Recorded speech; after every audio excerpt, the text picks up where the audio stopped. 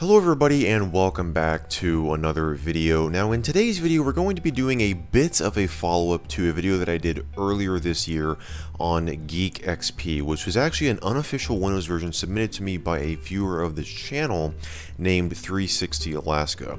And he recently messaged, or he actually posted over on my forum site, osforums.net, that he has actually released an update to his original version, or I'm assuming it's not his original version because this version right here that we're taking a look at today is version 4.0 of Geek XP.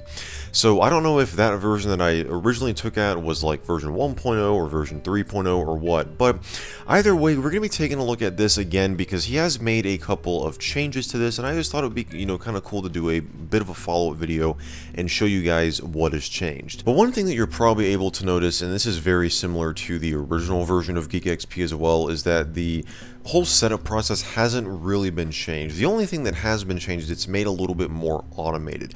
I believe on this screen right here you don't actually have to put in any user information. You don't have to specify your time zone or your language, your keyboard layout. The setup has all of that set up for you. It actually will create a user account for you to use. And you guys can see, I mean, just check that out. Like, we literally just finished the setup process, and the boot screen didn't even have time to load properly. I do believe that this does skip the out-of-box experience as well. So that is another, way that it just kind of makes everything a little bit more automated. And here we go. So you can see right off the bat, there is a new welcome screen and a bit of a new logo as well. The one in the original version of Geek XP that we took a look at on this channel did look a little bit different. He's actually created this to be themed around the new theme that he's added to this, which is the embedded theme from Windows Embedded. And we're actually, this recording is just at 6 minutes, and I started this recording when we when I first powered on the machine. So the video is probably not 6 minutes long yet, but this thing, from me pressing the power on button, is one that I first actually started this recording to now, it's been about 6 minutes. So that's how fast this was able to set up. And just, so you guys know, this is not on a solid state drive. I'm not running this on any sort of SSD. This is just on my standard VM hard drive. It's a standard 7200 RPM hard drive that I've used for years. And it's just incredibly fast. So just to show you guys, let me go ahead and just no, I don't want to log off. I want to shut down here. Let me go ahead and just restart this, and let me show you guys. As soon as this thing restarts, I'm going to set a stopwatch on my phone here. So once it goes, okay, we're going to start it now. So check this out. Like, the boot screen doesn't even get a chance to load. Like, we were at the desktop. That was 5 seconds. That is insane. Like, that's crazy. It's 5 seconds. The thing is at the, like, oh my gosh. Okay. I didn't even think that it was that fast, but okay, 5 seconds. Like, you guys probably saw that it didn't even get a chance to load the boot screen. So what all has been changed from the original version of Geek XP? Well, you guys may remember that that whole unofficial Windows version had a focus of kind of combining both Windows XP Tablet PC Edition and Media Center Edition. What it did is it brought a lot of programs and visual elements from those two versions of Windows XP, and it just kind of combine them and mesh them together under one operating system. It was a really cool concept, and he's basically updated it in this specific version here by adding some additional programs and actually removing some things as well and changing some programs out with different ones. So you'll see that the first kind of sign that you're using, aside from the theme, if you guys go to my old Geek XP video, the first program you guys can probably see here is Mozilla Firefox. Mozilla Firefox has been added. This is the latest version of Firefox that runs on Windows XP. So that, I believe, let's go ahead and just go to About here. That is version 52.9, the extended service release, or the extended support release. So this is actually a little bit more recent than I thought it was. This was released just over a year ago on June 26, 2018. So it's over a year old. But yes, definitely not as old as I thought it was, but still it's probably not the most ideal web browsing experience because it hasn't been updated in over a year, but it's better than using Internet Explorer 6, I mean, that's for sure. So it is nice that that is bundled in here. Honestly, it looks really good with this theme, I do have to say that. We'll go ahead and just close that out. As for the icon pack and programs like Info Recorder and VLC, these programs were in the original version of Geek XP. The original version also had this icon pack. It had the Windows Vista and 7 sounds you guys probably heard earlier when we booted this thing up. And it does definitely look very, very nice. You can see that these folders here, they just kind of really go with the theme. I do have to say that. It just all really goes together. And yes, I am a fan of this embedded theme. I have to say that looks really, really nice as well. But the embedded theme isn't the only theme that's been added to this. We can go into the theme properties here. And, or I shouldn't say theme, I should say visual style, because all of the themes here, which is like the aquarium theme, the Da Vinci theme, nature theme, all of these themes came from some of the Microsoft Plus packs, which some elements from those packs have been integrated into this as well. So that is also pretty cool, but a lot of these themes were in the original version of Geek XP as well. This desktop wallpaper was in Geek XP as well. It's called New Bliss 2. I'm not sure if that's the official name by whoever created this or if the author just did that. But either way, there you go. Screensaver, for some reason the default screensaver is this logon one, and it's literally just a floating box that says unspecified error encountered. Okay, so just really quickly here, I just wanted to point out that the reason why this screensaver was displaying that error message is because I didn't have the proper drivers installed.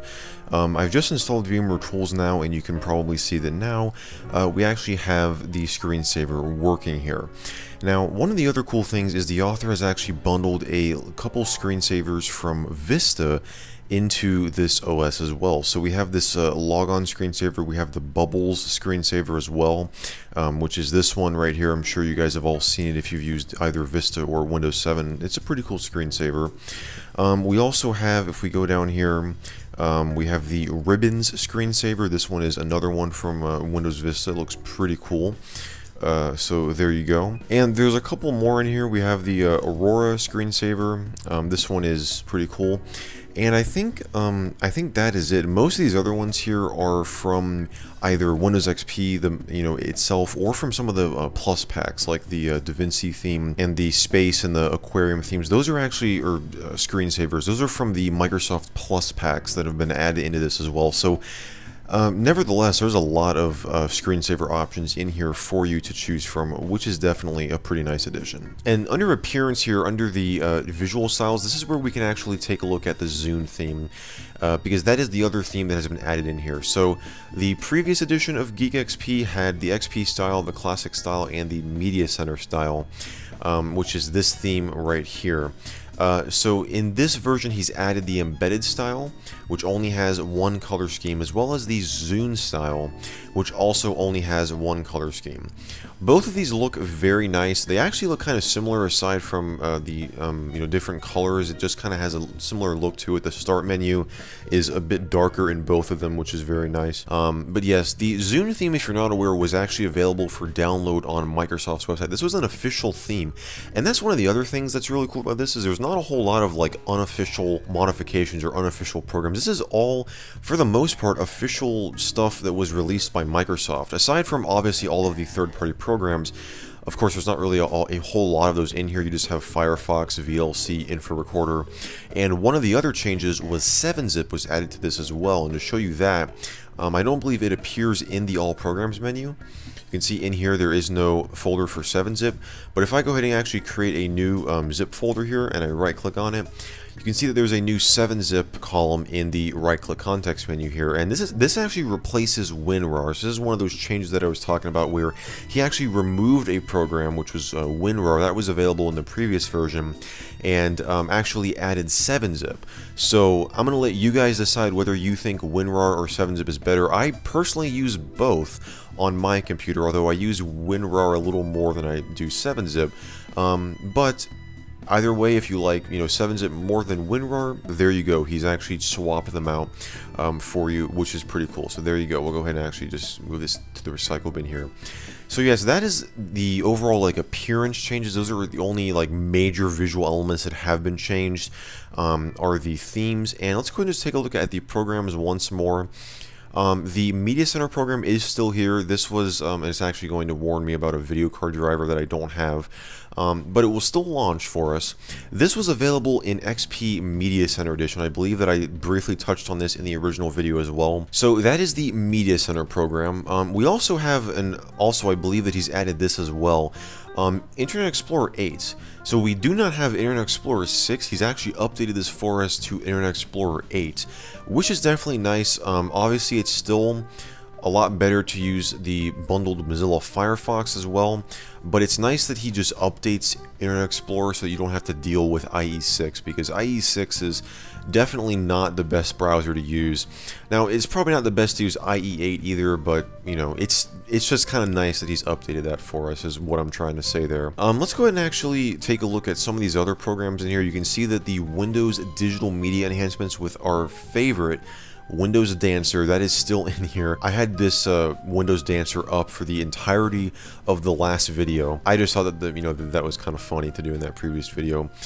We also have Windows Party Mode, CD Label Maker, and Audio Converter. These were all in the Microsoft Plus Digital Media Edition, which I did a video on back like in 2014. If you want to go ahead and check that out up in the cards and kind of learn more about what was bundled in that pack, go ahead and check out that video. That's a full in-depth video. I think it's like 30 minutes long. But yes, Info Recorder, all the games are here with the addition of Inkball. That was something that I touched on in the last video as well. Inkball is in here, which was a tablet PC edition. Windows Journal was another tablet PC edition. And speaking of tablet PC edition, I do have the full video in the works for that recent donation that was, I actually got, if you guys haven't seen that unboxing video that I did recently, a very kind viewer actually sent me a tablet PC that runs Windows XP Tablet PC Edition, and I am working on a full video on that tablet, so stay tuned for that. But yes, the tablet PC stuff is still in here. Let's go ahead and actually run WinVer here, because I do want to take a look and see if this has changed, which actually doesn't look like it has. This is still Service Pack 3. It's still calling itself Media Center Edition up here. So he hasn't actually changed this at all. And I'm not sure if I ever confirmed if this was based off of Media Center Edition or Professional or Tablet PC Edition. It leads me to believe it's based off of Media Center Edition because it is using that banner up here. And one last thing before that I actually sign out here, I do want to show you guys that the space on the hard drive has actually increased.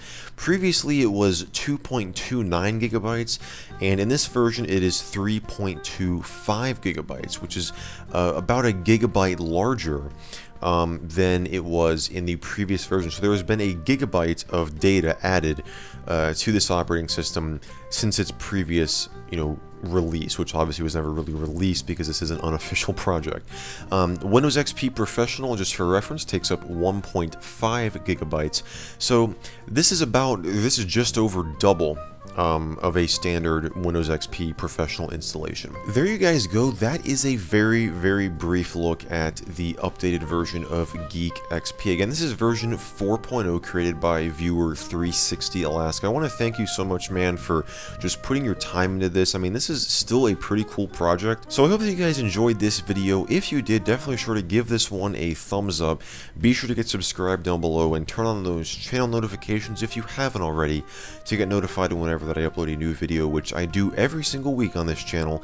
And also be sure to drop me a comment down below letting me know if you guys have any thoughts on this particular version of XP that we just took a look at in this video. Do you guys have any video suggestions? Do you guys have your own unofficial Windows versions or versions of Windows that you guys know about that I might not know about that you want to possibly see featured on this channel? Be sure to shoot me an email, send me a DM over on Twitter. That's how a lot of these unofficial Windows versions get to me, is it's all from you guys. And this is just, an awesome little community that we have going here, and I'm so glad to be a part of it. Guys, I just want to thank you all so much for watching and for everything that you guys do to make these videos possible. And as always, I will see you all in the next video.